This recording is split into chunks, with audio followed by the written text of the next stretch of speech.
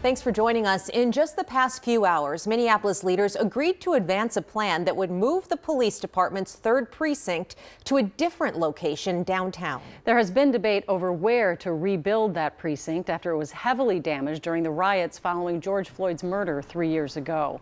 Also released today, the results of a community survey that asked the community where they'd like the precinct to go. Kaya Edwards has more. Saying aye. Aye.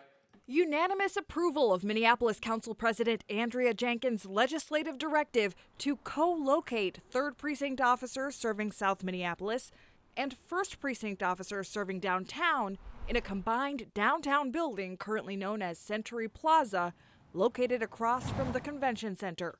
Jenkins says the move would be temporary and would not begin until this time next year. Co-locating the 1st and 3rd Precinct while we have those conversations about the future home of a permanent 3rd precinct, if that is what is the community's desire. To try to find out what community wants, a survey went out in spring. 2 options were given: rebuild at Lake and Minnehaha or build a new precinct on an empty plot blocks away for double the cost.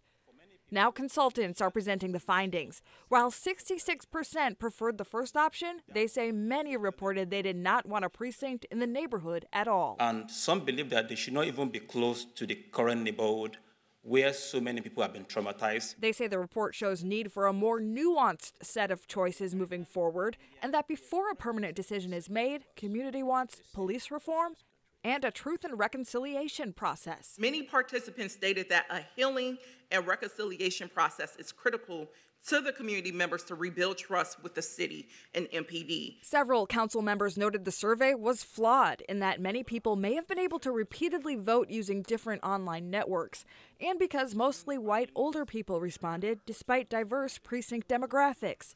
Yet many agreeing results provided some valuable information. Council advanced a plan that would put over $500,000 toward truth and reconciliation using unspent police funds from last year. It now goes to the Finance Committee, which is set to meet Tuesday next week. Kaya Edwards, KARE 11 News.